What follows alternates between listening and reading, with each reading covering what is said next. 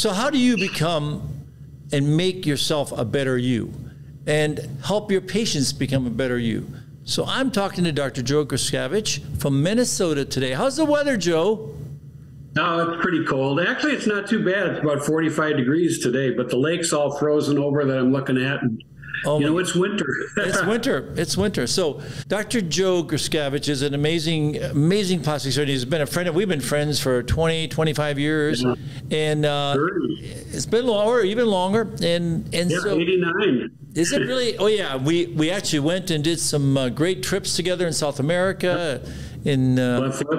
Yes, in Guayaquil, correct? And right. So I've known Joe for a long time. And so you're a you're a Renaissance plastic surgeon. So tell me a little bit about your background and, I mean, where'd you grow up and where'd you train? And then we're going to talk about, you're a serial entrepreneur, and then we're going to talk about a really neat new product that he's doing that I actually think is going to hopefully be incredibly revolutionary in breast augmentation. So Joe, tell us a little bit about you. Thanks, Rod. Well, I grew up in a little town in Minnesota called St. Paul, and trained at the University of Minnesota, and then trained at the University of Wisconsin. And like Rod said, we've been going down on these cleft lip and palate trips for many years. And then now I'm an adjunct professor in the craniofacial clinic at the U, and then in private practice. So we have residents from Mayo Clinic and residents from the university. That's great. So what drives you, Joe? What gets you out of bed every day? I think actually helping my patients. Somebody asked me why I hadn't retired yet, and I said, when you can change somebody's life with a 2-hour surgery, I just couldn't think of walking away from that. And I think you're the same way, Rod. Yeah, sometimes it takes me longer than 2 hours to change something. Well, No, but I think it's about doing what you do, doing what you love, loving what you do. And I think you have that sparkle in your eye. And I think, but you do different things. You actually publish, and also you're an artist. I can see some of your paintings back there. And then you've been a serial entrepreneur. So tell me some of the things you've done, and then we'll talk a little bit about some of the hot new topics that you're working on and something that's just come out. Oh, sure. Well, I've invented a stapler that puts in absorbable staples. And, innovation is kind of a leisure activity. So I just, creativity can't be forced. So if you basically, what I'll do is when I go through the day, I just try to see a need. If you see a need and you really feel the need, that might be something for you to noodle around in your head and work on. Yeah, and so like Insorb was an incredible device which basically rapidly helps to close the deep layers of the skin, especially if somebody that's in private practice. It really it's fastidious. It actually works well, cost effective. So it was brilliant. So what have you been working on? What have you been working on now? Well, now what hit me is I just felt a need for a different kind of breast implant delivery device. When the current devices, we have to turn away from the field, we have to measure, we have to cut. The nurses said they were slowing us down. Joe, tell me what is a breast delivery device? Because we're talking to consumers here, and they're going, "What is he talking about?" First of all, you do a lot of breast augmentations, probably a couple hundred a year, right? I do over 300 every year and have for 20 years. Yeah, so you're an expert in breast augmentation. And so you obviously saw a need there for a more seamless atraumatic and aseptic insertion, right? Because just to tell the consumers that basically when you do a breast surgery, you're putting a foreign body that's an FDA-approved implant in somebody, so you want to do it in a mega super sterile way, and obviously you're doing the operating room. And so what Joe is talking about is how can you put an implant in with minimal contact or no contact with the skin, because the skin even if it's been prepped, can harbor some bacteria, and then very infrequently it can cause an infection. So Joe, tell us, what was your mind going through when there were some things out there, the Keller funnel and all, they're all good devices, and there's several others, but that's the one that comes to mind. And so you were saying, hey, I think I can do something different and better? Yeah, because when you insert a breast implant, the implants are different sizes, obviously. And so on the current devices, a lot of them, you have to size the implant, measure it, maybe even cut the device. You cut the device, and then you might have to test it. And my nurses were complaining that it was slowing us down. And so I actually owe it to them. And so it was like, we got to come up with something that's quicker, simpler, less expensive to make, and cuts out the measuring and cutting part.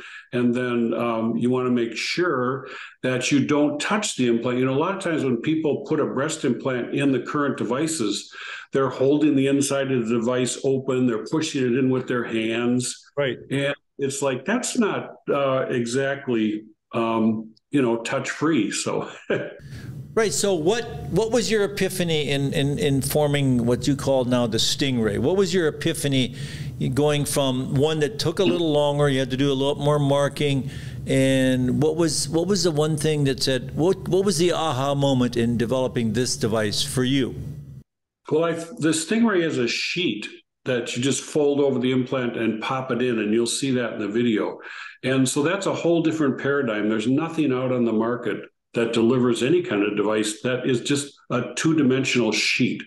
And that's why it was so easy to patent too, because there are no patents on that anywhere. Right. And basically, and you're going to show it here in a minute, because then I think the consumers are kind of waiting with a bated breath here about how this works.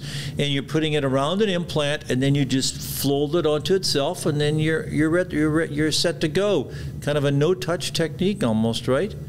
Yeah, it's really totally touch-free, and then it helps prevent that thing they call biofilm, which can form around implants or heart valves or hip implants. I mean, biofilm is the root of all evil, so we don't want it to touch anything. We don't want your hands touching the inside, anything like that. Right, and then biofilm really is something that it's way beyond microorganisms. It's really maybe even the shell of it. So even if it's a sterile environment, if you can contaminate it with some type of biofilm, and it's really been the harbinger of all the problems that we've had with every implant, hips, knees, eyes. So if they get a biofilm, they can have a real problem. And so in plastic surgery, our goal, especially when we're putting in implants in people, we want to minimize that ability to have a biofilm. So Joe, you want to show us that device, and then I'm going to ask you some questions about it and what's been your experience. So we'll show you one video that kind of shows you in slow motion how to use it and what the important steps are. And then the next video, I'm going to show you in real time how quick it really is. Okay. All right. You're not going to speed it up, huh?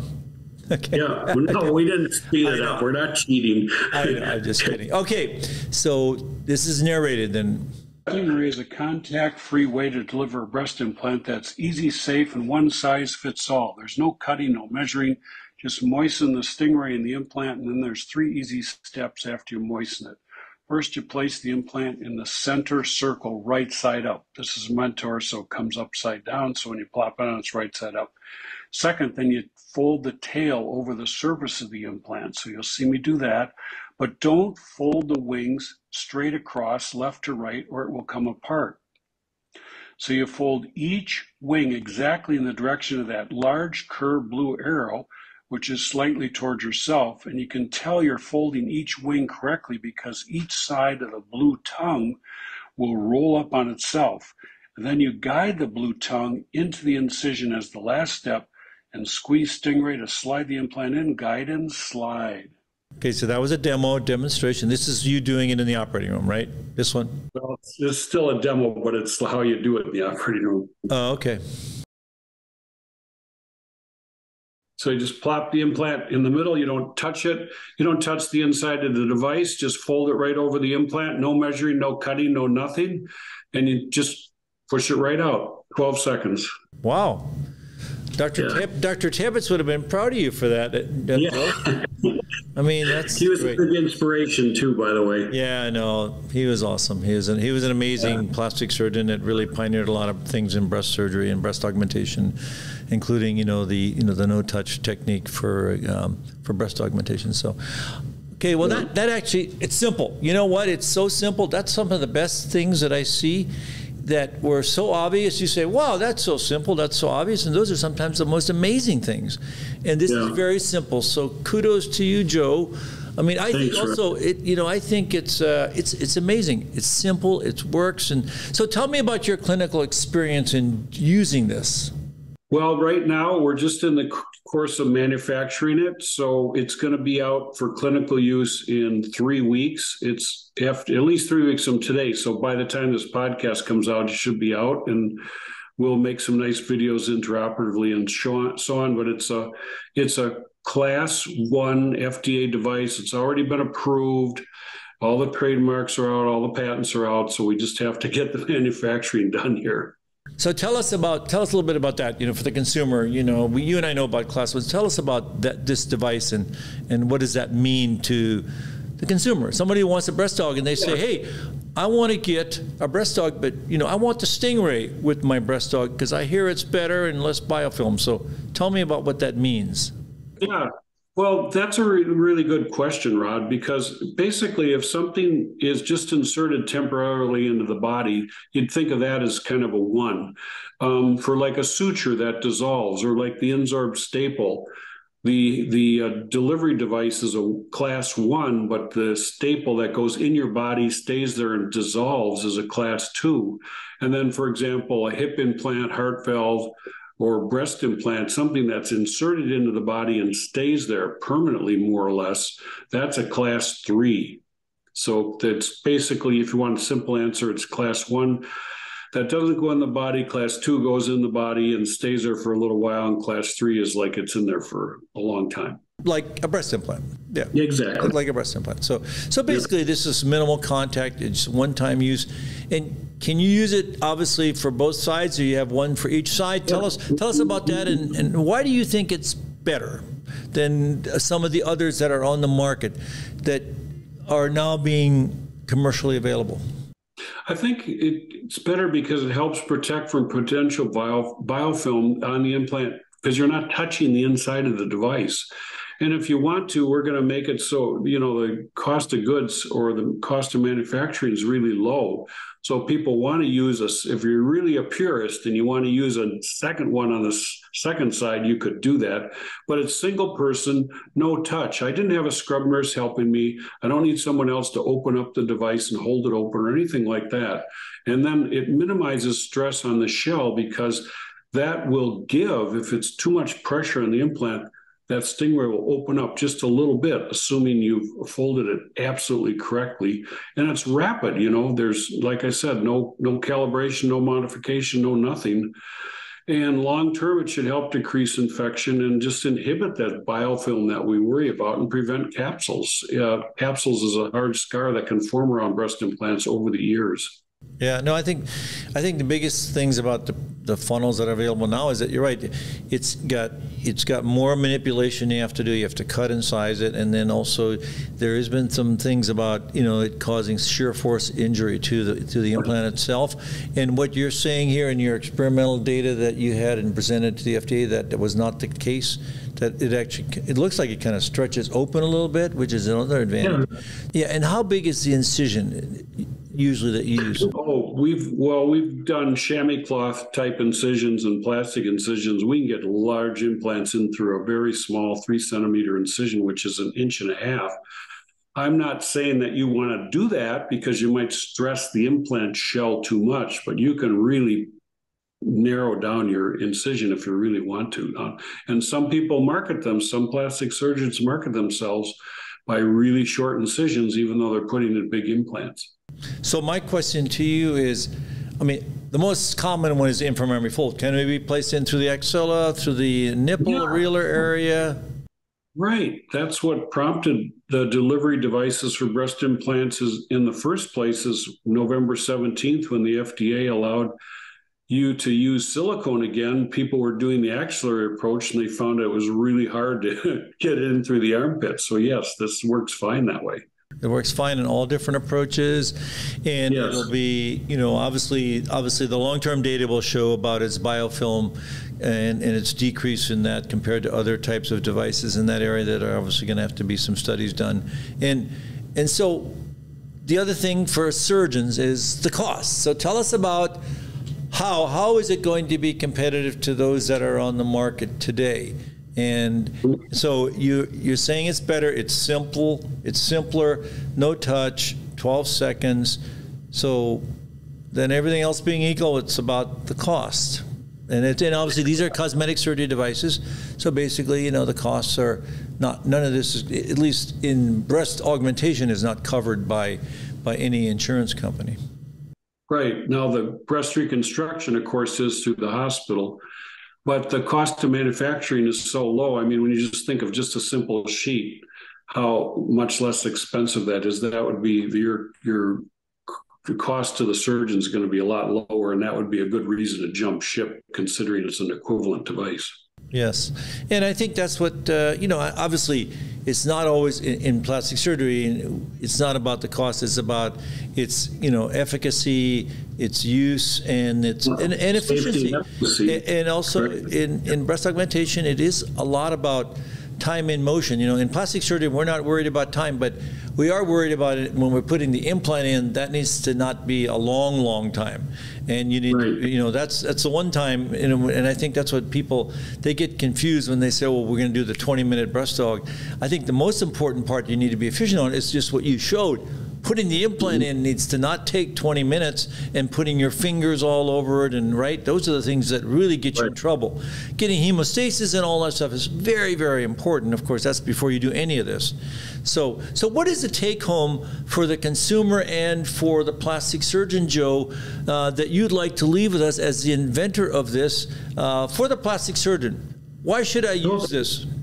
Well, I would give it a try because, again, it helps prevent biofilm. Single person, no touch, no. It's just a lot simpler all the way around and a lot easier to use. Okay, and cost effective. And cost effective for the consumer. Just ask if they can use the Stingray, and like I say, we'll be shipping orders in 3 weeks. 3 weeks until, which is the day before Thanksgiving. That's awesome. Yeah. So Stingray, I like the name. It's made in America. It's made in America, and it's shaped like a stingray. And, you know, I wrecked my daughter and son-in-law's Christmas vacation when they visited from Amsterdam one year because I had them doing prototypes. We must have done 100 prototypes over that 2-week period of time. And if you don't have exactly the right shape and angle, it won't work. So we finally got it. So it took a while. That's great. That's great. You know, Joe, you're fantastic. You've been a great friend. He's a wonderful plastic surgeon. What you see is what you get. I like people like Joe, and they're honest. They're very open-minded, and he's really talented. So helping make you a better you, I think, is really, really important. And I think this device, I think, is going to help make you a better you and help your patients become and make you a better you, and also for you as a plastic surgeon. So Joe, thank you so much for your time today. Happy Thanksgiving, and to you and your family. And all right, see you, man. Thanks. Okay, live the dream.